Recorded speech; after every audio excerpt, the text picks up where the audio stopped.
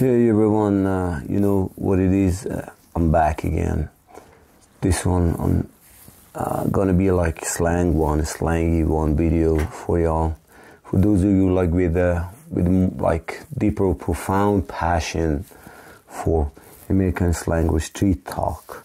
بریم سراغ چند تا لغت اسلنگ جدید خیابونی که تو سال 2023 پر استفاده ترین لغت های اسلنگ توی امریکا بین نوجوان ها بیشتر بوده. حالا که با تکنولوژی سر کار دارم، این لغت ها جدید هستن، درست میشن، وارد زبان میشن. انگلیسی خیلی فلکسیبل هستش، خیلی در واقع در حال تغییر هستش. این لغت ها چی هستن؟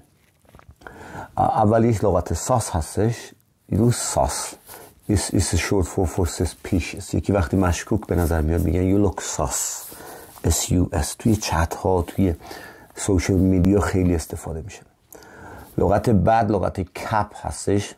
کپ ببین لغت معنی لغویش یعنی کلاه، ولی توی اسلنگ معنی جدیدی گرفته. کپ به معنی دروغ گفتن. lie, to lie is to cap.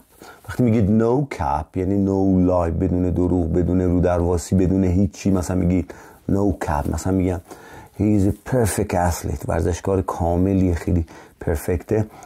no cap بدون یعنی هیچ دروغی. گرفتین cap فعل دروغ گفتن هستش. کلمه salty یکی که مثلا دیدین sour هستش، ترش هستش، اخلاقش بد هستش. میگن why you so salty, why you so sour, not good, with no good manners, you know. میگن salty. بعد کلمه در واقع bet رو داریم. bet B-T. توی جواب یکی وقتا یه چیزی میگه، شما bet رو میگید bet، مثل اینه که میگید اوکی.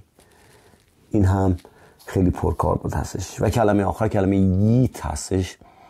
تکنو اکسکلمیشن هستش. در واقع وقتی شما سورپرایز شدین میگین ییت، حتی می نویسن توی چت ییت، یعنی در واقع خوشحالید، انرژی داری، سورپرایز شدی. ببینید چند کلمه اسلنگ های بروز، پر استفاده ترین اسلنگ های امریکا در سال 2023 انتخاب شدن که میگم تینیجر ها بیشتر استفاده میکنن. Peace out. I'm back, baby. Life's a gamble. Well, fuck it. I got bank. I'm on the subway, tongue in my lawyer. I'm like Franken. You being a thug wrong. We was in the bullpen. I have you standing up on the toilet singing love songs. You go to bust a nigga. Always remember, never trust a nigga. And don't forget to put your gloves on. Niggas better hold whatever they making. It's getting cold.